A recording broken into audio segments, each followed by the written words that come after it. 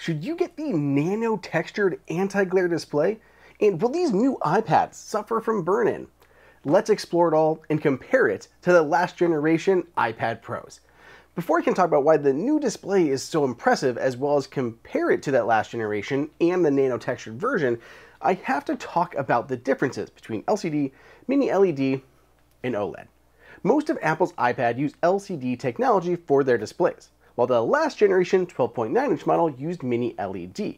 The new iPad Pros both use OLED.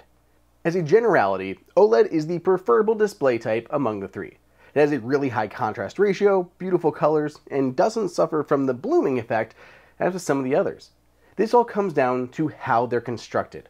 LCD uses a backlight system. It makes it the most affordable and is able to get very bright because you can just increase the output of that back panel.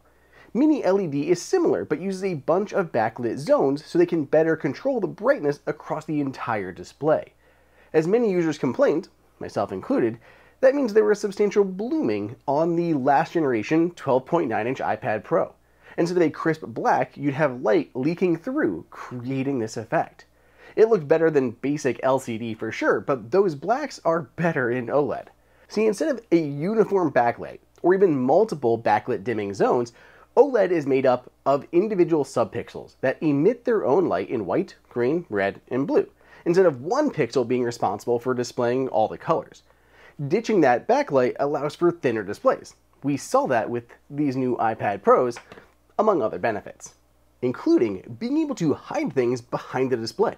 You've probably heard rumors of behind-the-screen Face ID, which would be enabled by light passing through the gaps between the pixels to hit that sensor. Because each pixel is individually controlled, and being completely dark when there's no power applied to any sub-pixel, you can get almost perfect contrast with one pixel being on and the ones next to it being off.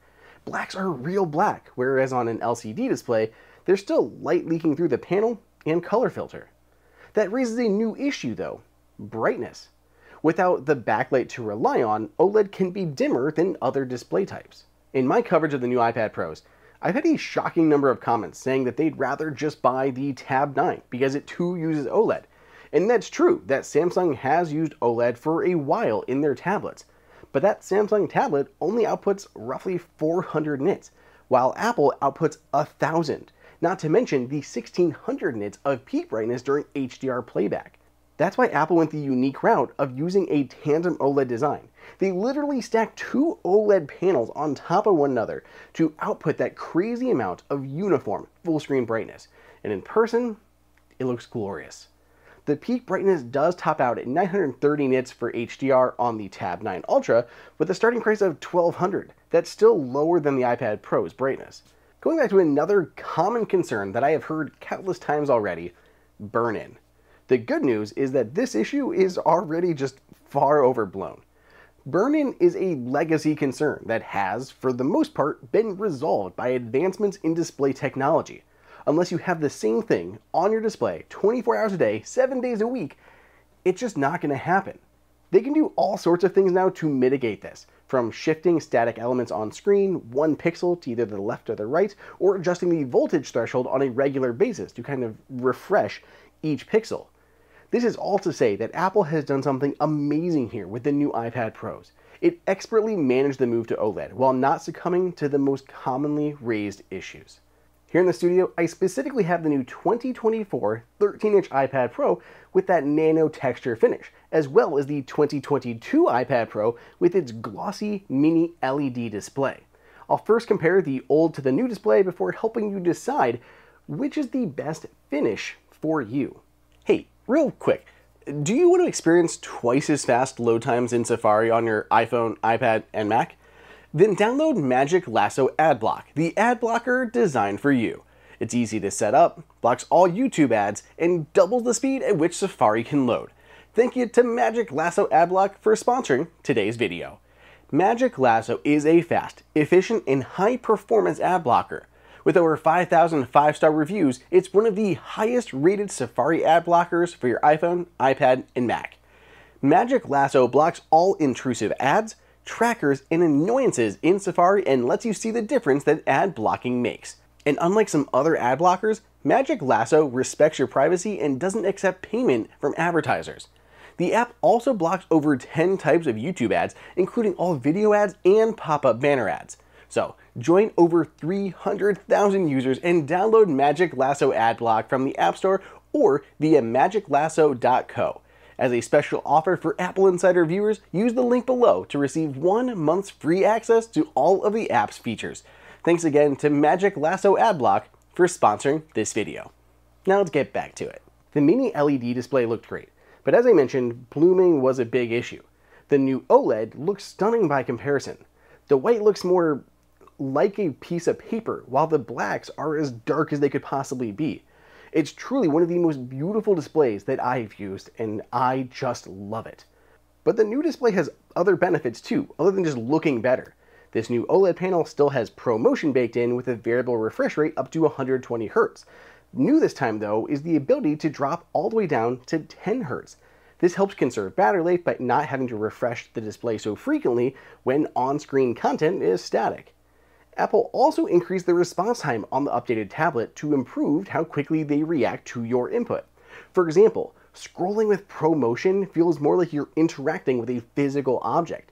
You can see this for yourself as I scroll on the old tablet and the new tablet, and I freeze a frame right in the middle. The new iPad Pro screen is significantly sharper than the last generation, and it keeps up closer with my finger.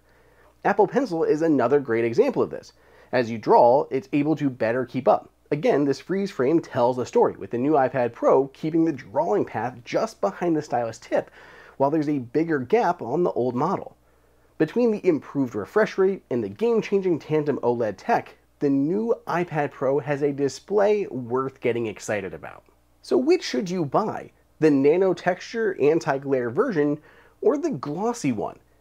Apple is relying on a new chemical-based process for the iPad Pro that differs from what it used on the Pro Display XDR. Instead of mechanically etching little bumps on the display that can't be touched, this chemical process alters the optical properties to diffuse light without those little bumps. Comparatively, it's more durable and it's meant to be touched. I haven't noticed any durability issues over the last week or so. The finish covers most of the display, leaving a glossy lip just over the edge of the black bezels. Apple does include a cleaning cloth in the box, but you can use your own microfiber one if you want. Fingerprints do show on the anti-glare screen though, even if you've got clean hands. No more or less than the glossy one though. I will say I prefer it when using Apple Pencil. It gives a slight paper-like feel to it, and the pencil glides differently across it. It's better, and frankly, way nicer than some of those aftermarket magnetic screen protectors. It's just a more premium experience. Its main purpose, though, is to reduce the glare when used in bright environments. This it does quite well. To test, let's go on a field trip to the outside. So here we are on our field trip. We've got everything we need. We got copious sun. I've got a pair of iPads. I've got a toddler. What more do we need? Let's get testing. Here we are. Both of these iPads propped up on my strawberry garden. We have the last generation iPad here on the left and the new one here on the right. I think it's a really interesting comparison because this last gen model only has a brightness of 600 nits, whereas the new one is all the way up at 1000 nits. And yet they both seem decently viewable here. What I'm noting is like that anti-glare finish really is reflecting fingerprints. Like they are diffused all over the place, and I really thought it would do better. I can see the anti-glare display very well, but it's not so much more noticeable than the glossy option. Using it here in really bright, direct sun, I thought it would be a bigger advantage to that Nano-Texture, but you know, based on this, I'd kind of lean towards the glossy of the two displays. Both of them are on max brightness, and if this was the new iPad with the glossy display at 1000 nits, I think it would hold up even better when compared to the nano-textured finish. Okay, back inside. There is a slight bit of hazing though, and there is a minute amount of sharpness loss, but not enough to really irk me. The glare isn't completely gone though, it's just merely diffused, which may or may not sit well with everyone. Our own Mike Worthley hates the finish, pointing out that it kills the black levels, which is one of the biggest benefits of OLED. At the same time, I like the finish a lot. If you want the crispest, sharpest display technology though, stick with the traditional glossy. If you use it outside a lot, the anti-glare is probably worth consideration. For me, I think I'm just going to stick with a glossy finish. It just looks better. So what do you think of Apple's new display tech? Do you love the OLED as much as I do? And which do you prefer, glossy or Nano-Texture? Sound off down below. And as always, be sure you're subscribed to the channel with those notifications turned on so you don't miss the latest rumors and features.